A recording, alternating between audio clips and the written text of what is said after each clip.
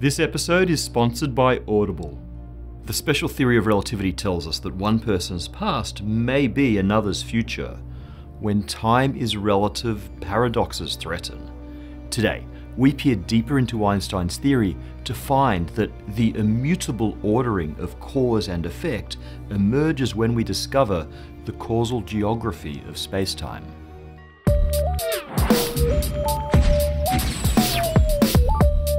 Recently, we've been talking about the weirdness of spacetime in the vicinity of a black hole's event horizon.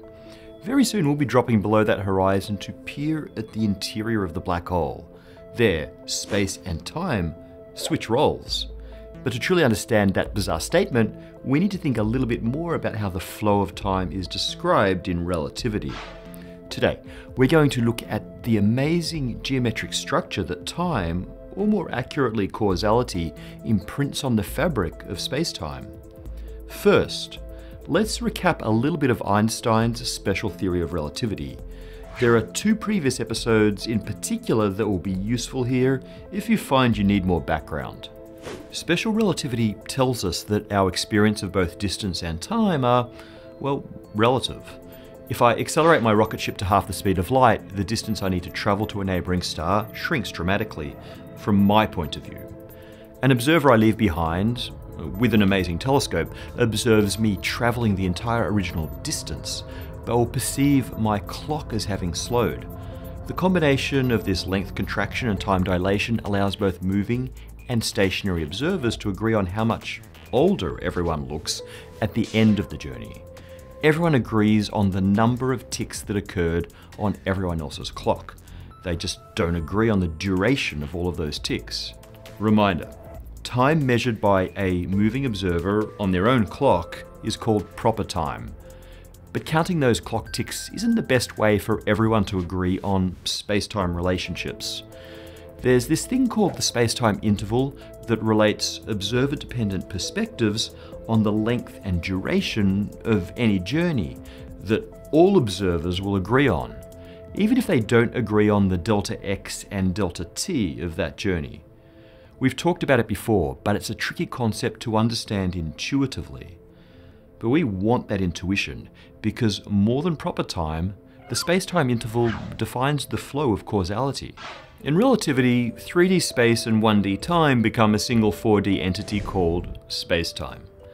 To preserve our sanity, we represent this on a space-time diagram plotting time and only one dimension of space. We'll see our causal geometry emerge plain as day even in this simplified picture. There is no standing still on a space-time diagram. If I don't move through space, I still travel forward in time at a speed of exactly 1 second per second according to my proper time clock. Motion at a constant velocity appears as a sloped line, and the time axis is scaled so that the speed of light is a 45-degree line. Now, let's say we have a group of space-time travelers. They start at the origin where x and t equals 0.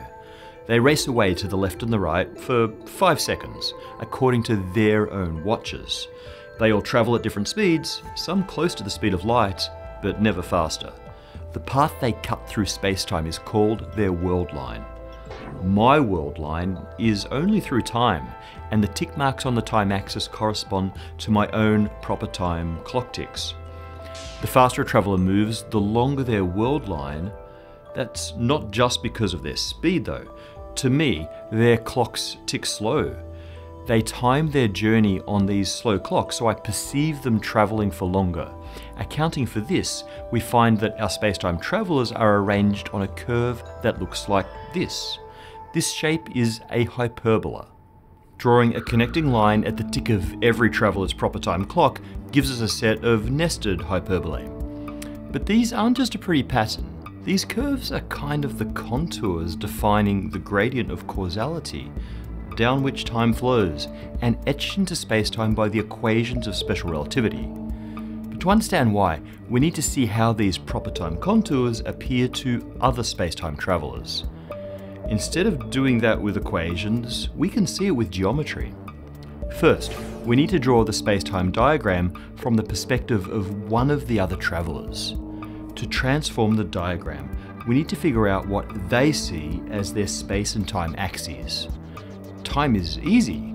They see themselves as stationary, so their time axis is just their own constant velocity world line. And their x-axis?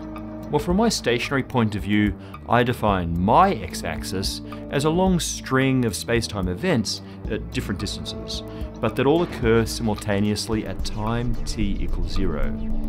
To observe those points, I just wait around until their light has had time to reach me. At every future tick of my clock, a signal arrives from the left and the right, and I use that to build up a set of simultaneous events, defining my t equals 0 x-axis. Our traveller does the same thing, but from my point of view, their clock is slow, so I see them register signals at a different rate. At the same time, they're moving away from the signals coming from the left and towards the ones originating on the right, affecting which signals are seen at a given instant. The traveller infers a set of simultaneous events that to me are not simultaneous, but there is no preferred reference frame. Their sloped x-axis is right for them. Even just doing this graphically, we see that the traveller's x-axis is rotated by the same angle as their time axis. That comes from insisting that we all see the same speed of light, 45 degrees on the space-time diagram. Moving between these reference frames is now a simple matter of squaring up our traveller's axes. In fact, we grid up the diagram with a set of lines parallel to these new axes and square up everything, while maintaining our intersection points.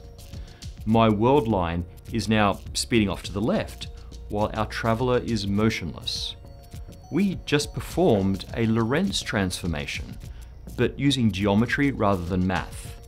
This transformation allows you to calculate how properties like distance, time, velocity, even mass and energy shift between reference frames. But check out what happens if I attach pens to all of the intersections when I transform between frames. They trace out our hyperbolae. Those intersections represent locations of space-time events relative to the origin. They will always land on the same hyperbola, no matter the observer's reference frame. I told you that these contours show where clocks moving from the origin reach the same proper time count. But more generally, each represents a single value for the space-time interval. The delta x and delta t of the event at the endpoint of a traveller's world line might change depending on who is watching, but the hyperbolic contour that they landed on, the space-time interval, will not. This is because the space-time interval itself comes directly from the Lorentz transformation, as the only measurement of space-time separation that is unchanging or invariant under that transformation. Now, we can finally get to why this thing is so important, and what it really represents. It may seem counterintuitive that an event very close to the origin, in both space and time, can be separated from that origin by the same space-time interval as an event that is very distant in both space and time. The hyperbolic shape seems to demand that. But remember, it takes the same amount of proper time to travel from the origin to a nearby near-future event compared to a distant far-future event on the same contour. From the point of view of a particle communicating some causal influence, those points are equivalent. The space-time interval tracks this causal proximity. We can think of these lines as contours on a sort of causal geography. The way I define the space-time interval, it becomes increasingly negative in the forward time direction. So we can represent this as a valley dropping away from me here at the origin. I naturally slide through time by the steepest path, straight down. I can change that path by expending energy to change my velocity, although doing so realigns the contours, so I always slide down the steepest path. There's no point anywhere downhill that I can't reach as long as I can get close enough to the speed of light. In fact, the nearest downhill contour defines the forward light cone for anyone, anywhere on the space-time diagram. But uphill is impossible as long as the cosmic speed limit is maintained. Breaking that speed limit and sliding uphill are equivalent. To reverse the direction of your changing space-time interval is to reverse the direction of causality, to travel backwards in time. The space-time diagram we looked at today was for a flat or Minkowski space, in which faster-than-light travel is the only way to flip your space-time interval. But in the crazy curved space within a black hole, it gets flipped for you.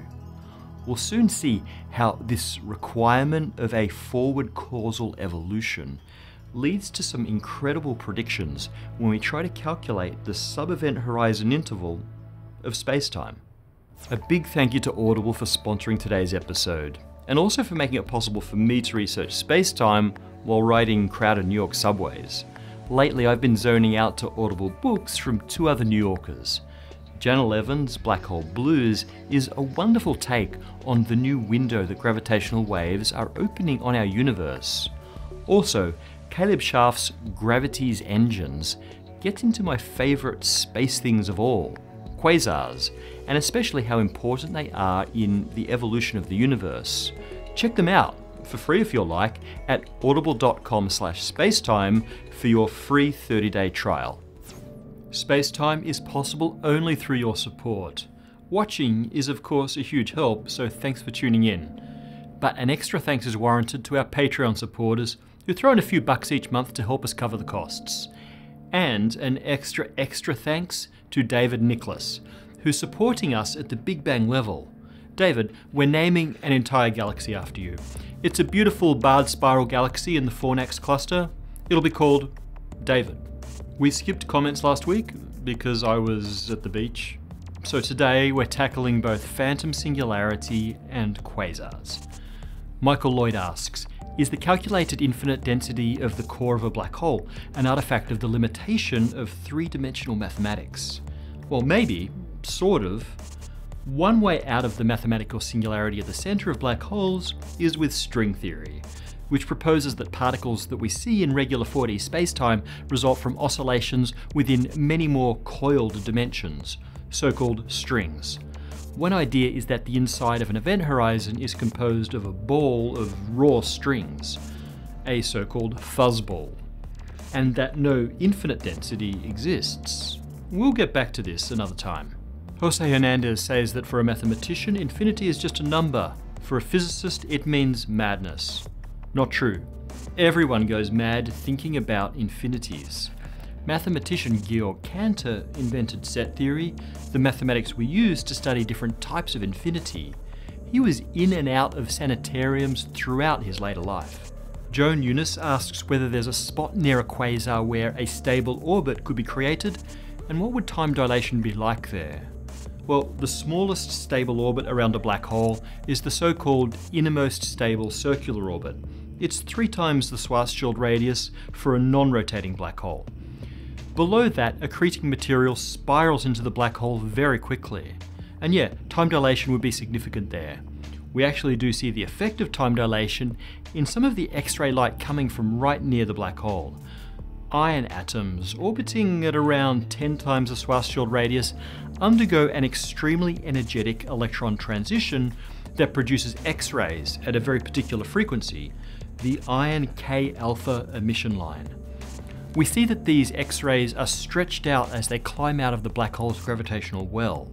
That gravitational redshift is the same thing as gravitational time dilation. Mike Cammiso asks whether nuclear fusion occurs inside accretion disks. Well, although quasar accretion disks can reach some pretty crazy temperatures, they aren't particularly dense. Stars are so good at fusion, in part because their cores have crazy high densities. That said, it may be that parts of the accretion disk sometimes become gravitationally unstable and collapse, in which case you might get some weird starburst-like activity and some fusion.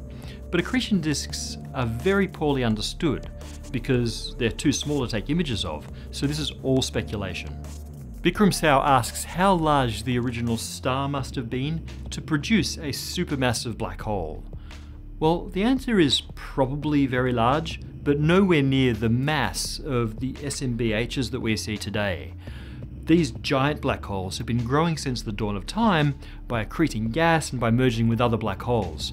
The original seed black holes may have been left over by the deaths of an insanely large first generation of stars, perhaps thousands of times the mass of the Sun. But by now, some of those have grown to billions of times the mass of the Sun. Cinestar Productions has a story for us. When my dad was in college, he needed one of those easy classes for credit, so he took a class on quasars and black holes in the universe. He was not a science student. He took the class on astrophysics because he thought it would be easy. Facepalm. I hear.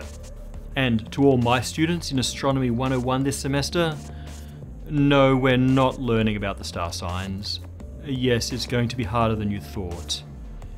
Yes, there is a curve. No, watching space-time doesn't count as extra credit. But it can't hurt, right?